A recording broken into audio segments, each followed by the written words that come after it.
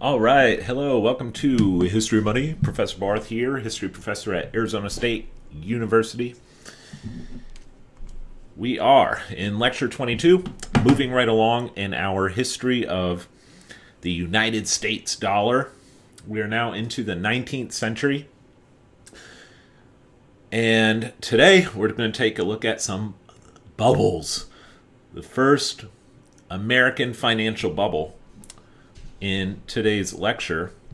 Now, if you'll recall from 2 lectures ago, lecture 20, we talked about this debate between Alexander Hamilton and Thomas Jefferson. If you haven't seen it, you need to watch it.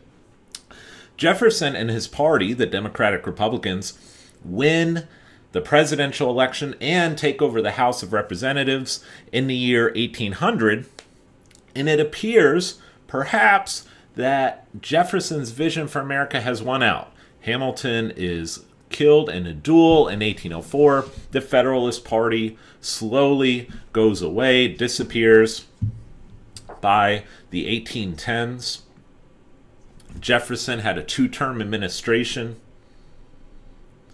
In the first half of his term, he purchased Louisiana Territory from France, a pretty spectacular move by the United States that greatly expanded its territory and seemed to secure the future of an agricultural republic of small farmers that Jefferson envisioned. In 1804, he just absolutely swept the election. His Federalist opponent only took 2 states. Jefferson even won New England, which generally was a Federalist stronghold. Jefferson ran into a little bit of trouble in his second term with foreign policy. Got a little bit wrapped up in the conflict with Britain and France at the time. And Napoleon was taking over Europe, and Jefferson decided to place an embargo on all trade with England and France until they guaranteed that they would protect American shipping on the high seas. Didn't work out, wrecked the economy actually, and but nonetheless, his successor, James Madison, was also from the same party, a Democratic Republican. Madison argued in 1791 that the Bank of the United States, the bill to charter a Bank of the United States, was unconstitutional. He's elected president, serves 2 terms. There's the electoral map in 1808. Federalists had a little bit of a comeback there because of the bad economy due to the embargo. But it was in his first term that the Bank of the United States, the charter, expired. You'll remember the Bank of the United States had a 20-year-long charter, and it expired, ran out. There was a bill to recharter the bank. It went to the House and lost by a single vote. So barely missed recharter. And believe it or not, actually, by this point in time, the Bank of the United States, people have become more comfortable with it. Jefferson and Madison left it alone. Yes, they thought it was unconstitutional in the 1790s, but now it's here. And there were some people within their party, many people within their party, especially of the merchant classes, who grew to somewhat be okay with the Bank of the United States. Perhaps it hadn't turned out to be quite the monster that they had feared in the early 1790s. The Bank of the United States, the first bank of the United States, operated somewhat conservatively. When the bank expired in 1811, it had assets of $5 million of gold and silver coins, so strong specie backing in its vaults, $5 million of coin in its vaults, and demand obligations, banknotes and demand deposits, that only totaled about $13 million.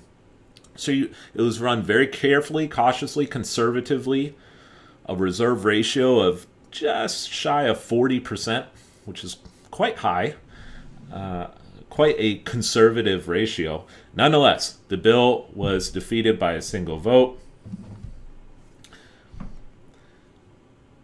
And so it seemed, wow, Jefferson, him and his crew won the battle.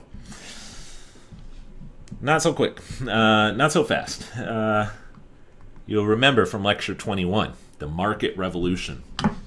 The U.S. economy is running full speed. And what does this economy want? This economy wants credit, credit, credit.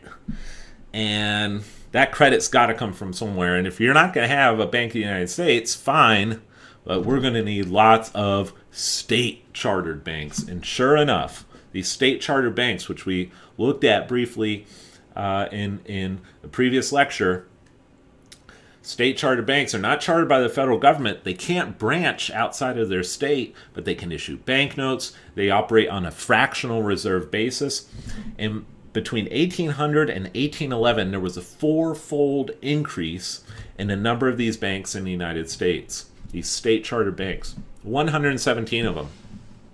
And in that number, 117, these are not 117 branches of, a smaller number of banks. These are 117 independent banking corporations, institutions that themselves have branches within their own state.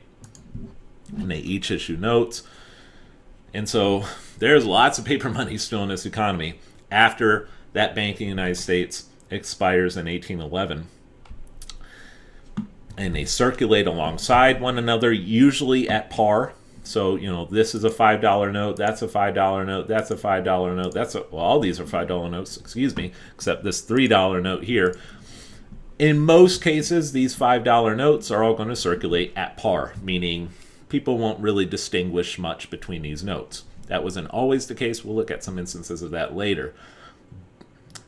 So that's the system. That's the monetary system. Lots of paper money. And in fact, economic historians estimate that around this time, about 70% of the total currency in circulation were banknotes. 70%. 30% was coin. And of that 30% of coin, much of that was Spanish. The Spanish piece of 8 remained in circulation in the U.S., legal tender in the U.S. until 1857. So that's the currency outlook. And then a war broke out. A war broke out in the year 1812 between the new nation, the United States of America, and Great Britain.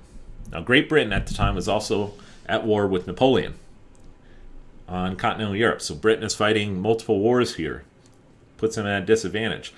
Why does this war happen? It's kind of beyond the scope of this class. I talk about it at length in my U.S. History Survey, but in short, the British were arming Indians on the U.S. frontier. That was a cause of complaint. The British Navy was seizing American ships who were trading with the French, impressing or enslaving American sailors who were on those ships, impressing them into the Royal Navy, and a number of other problems.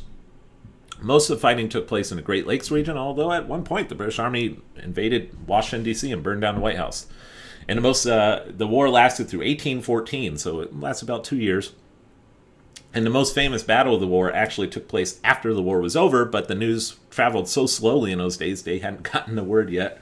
And so General Andrew Jackson fought the British at the Battle of New Orleans a few months after the war ended in early 1815.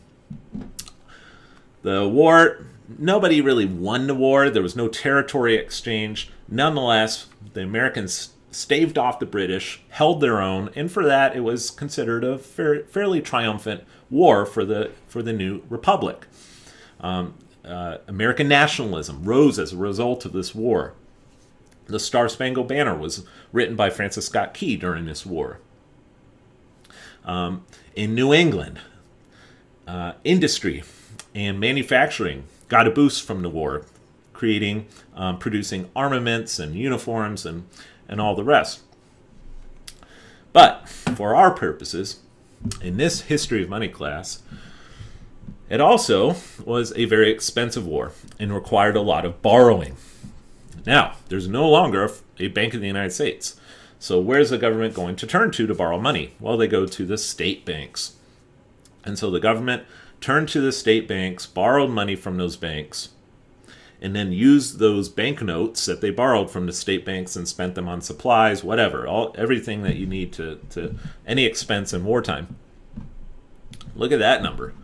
So between 1800 and 1811, there was a fourfold increase, and then between 1811 and 1814, nearly double the number of banks 202.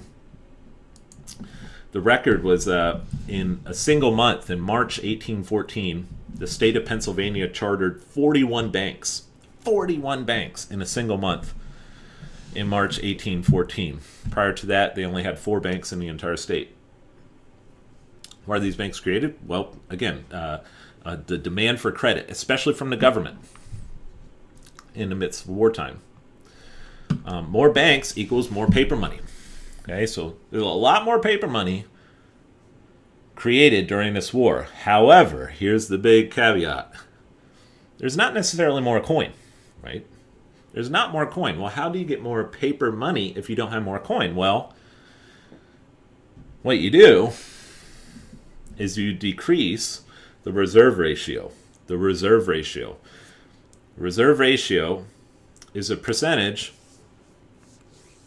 of demand obligations, of banknotes or demand deposits that are literally physically backed by coin or specie in the vault. So if you're a bank and you issue $10,000 worth of notes and you have $3,000 of coin in the vault, your reserve ratio is 30%. But if you're a bank and you have $10,000 of notes and only $1,000 of coin in the vault, you have a reserve ratio of only 10%.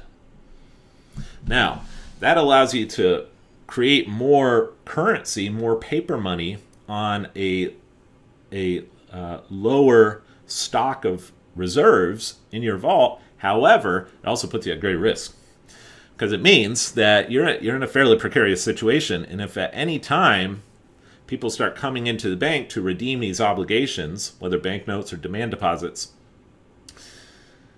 you're in trouble.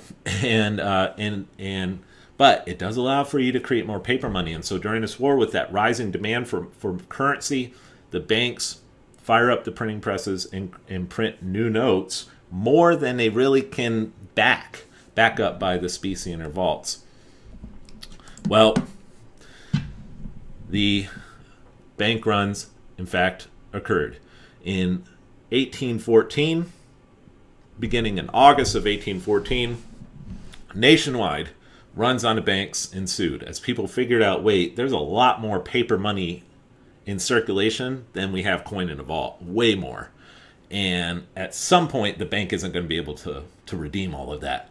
And so, you know how, the panic kind of bank run atmosphere can work. It can, once it sets in, it's like a freight train. It's just no stopping it. And so these bank runs are occurring. What's going to happen? Are all the banks going to go under? Well, they would have, but the banks suspended their specie payments or suspended specie redemption, and they did so for a period of almost 2.5 years between the end of 1814 and the early months of 1817. What is this all about? A suspension of specie payments or specie redemption. What this means is that for a temporary period, the bank declares that it will no longer, for this period, redeem its notes for silver or gold coin. So does the bank stop its operations? No, the bank remains open, continues to lend and engage in banking activity. However, and its notes continue to circulate. And sometimes even the bank will print more notes on top of the existing notes. But for this period of time, the bank will not redeem its notes for coin. And banks all across the Union responded to this,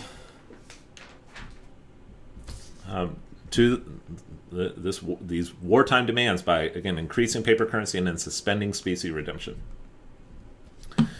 This was essentially the 19th century version of the bank bailout. Okay, we experienced the bank bailout in 2008 and 2009. What was that all about? Well, the banks were in huge financial trouble, mostly because of really dumb decisions that they made. They had a bunch of junk assets. And as all that came to light, they were going to go completely under. What did the government do? The government bailed them out. The Federal Reserve bailed them out. Well, this is not, there's some big differences here between those two types of bailouts, but this is sort of like the 19th century version of a bank bailout. The banks are heavily in debt. Well, how are they in debt? Well, they have these notes in circulation, and they're obligated to pay the note holder that sum of coin. That's a debt, right? That's a liability of the bank. It's a liability of the bank, and so too are the demand deposits recorded in book. So by allowing the banks to suspend paying those debts, right? That's a form of a sort of bailout. The risk here is that you end up creating moral hazard. Moral hazard, really, really important term in the history of finance. What is moral hazard? Moral hazard is when you create an incentive for a business, or in this case a bank, to increase its exposure to risk, especially financial risk, because it does not bear the full cost of that risk. Okay, so what do you mean it doesn't bear the full cost of that risk? Well, if things go bad, we can rely on a bailout. If things go bad, we can just suspend specie redemption. And then that creates moral hazard because now, well, maybe we're more willing to take a risk because we can rely on that somewhat as a sort of safety net. This creates moral hazard and can encourage bad behavior. Nonetheless, a suspension or a bailout can preserve the system from just complete collapse. If you don't have the bailout, if you don't have the suspension of specie payments, you're going to have just all across the board, maybe all the banks go under. And you can't have that, can you? Well, some people would argue that might be good, to just completely flush out the system. But that would be a very, very, very painful thing. And so usually in these times of fiscal crises, the bailout is the go-to. And it's always said, oh, it's temporary, it's temporary. But we need it now to save the system. This is the first bailout in the U.S. history. So banknotes remain in circulation, but now they're not circulating at par. This isn't going to exchange exactly for $5 anymore. It's going to circulate at a discount. It's going to circulate at a discount. Maybe this note will now circulate at $3. Okay, because it's no longer redeemable. It's no longer convertible into coin. All these notes, now they're not quite worth what they were before. They're still circulating, but at a discount. At a discount. Well, it's in this context. Now the war's over. The war is over. But now we're left with this mess. The banks have suspended specie payments. There's over 200 banks in the country. The financing the war proved to be a headache.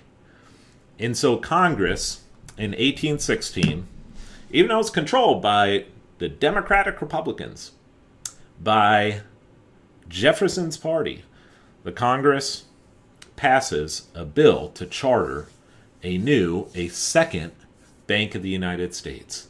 It's back. It's back. And, yep, and it's chartered because of the mess of the whole system from the War of 1812. And that difficulty in borrowing money for the war effort. Now, maybe the second Bank of the United States will help oversee and regulate the system a bit, and the federal government can turn to the central institution to borrow money. All right. Now, opponents of this say, well, that's really risky. You've got one giant institution that you turn to for money. They're going to exert a lot of influence over politics. That's true. Some people say, well, it's good to borrow from a wide variety of institutions, but it is less convenient. And so, for this reason, among others, the second bank is chartered. It's modeled very closely after the first bank.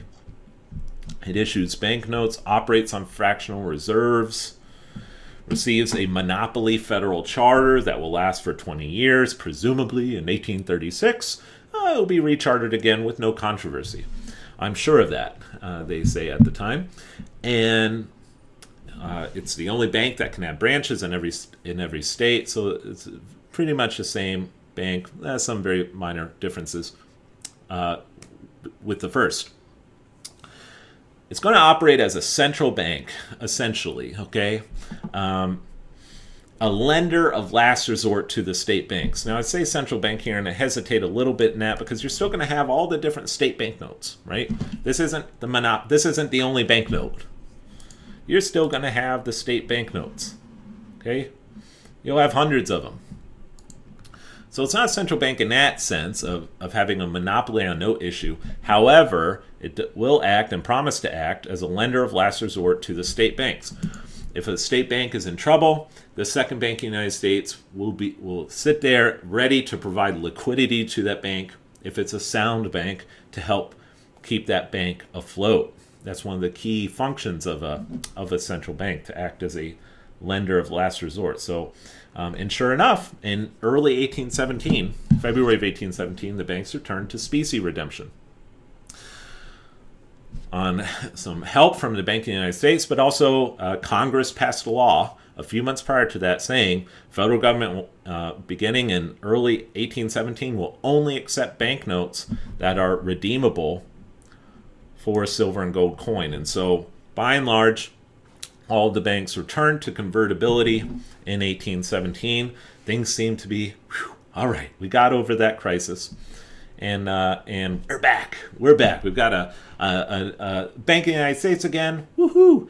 And all the state banks, they returned to redemption and convertibility. All right. Things seem to be good. There are skeptics. There are skeptics. Remember the Thomas Jefferson quote that I read off in Lecture 20, where he said the system of banking we have is a blot on our constitutions, and went on and on about how dangerous banks are. That quote was from 1816. That's written in this context of all of this is going on. Jefferson sounding the alarm bell, but by this point, Jefferson, you were great, back in the day, but this is a new era, and this is the system we've landed upon. That was the attitude among many in Jefferson's own party. And James Madison, who argued in 1791 that the Bank of the United States was unconstitutional, James Madison signed this into law. He was president. He could have vetoed it, chose not to veto it, signed it into law. So things have changed. But next time, boy, we are going to witness the first great financial panic and depression in our country's history, and it happens in the context of this banking bubble following the War of 1812 and the chartering of the Second Bank of the United States. So I look forward to seeing you for Part B.